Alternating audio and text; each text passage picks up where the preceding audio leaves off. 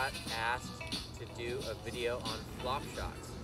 One of my pet peeves is when I see people set up to hit a flop shot, they get the club wide open, they lean their shoulders back, and then they hit a shot that only goes 6 feet off the ground because they got afraid that they were going to hit it so high and go right under it. And then they lean their hands forward and try to save it, and then the shot turns out okay, but it goes low.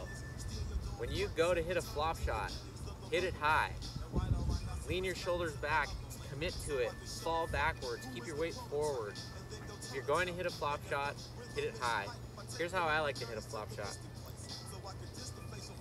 I'll play the ball middle of my stance.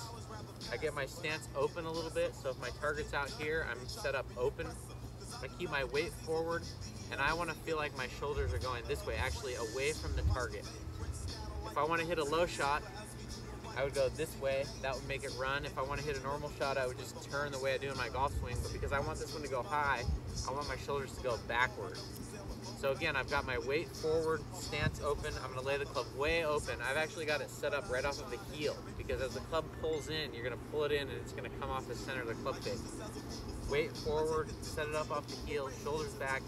On the downswing, I'm going to feel like I'm going back this way, but keeping my weight on that front foot. Here goes.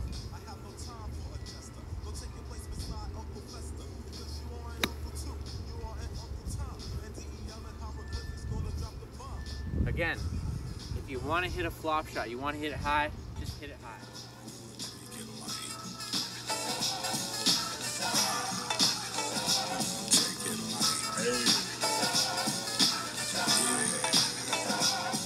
DEL, the 18-year-old dweller of the meadow, is showing the hell beats living in the ghetto.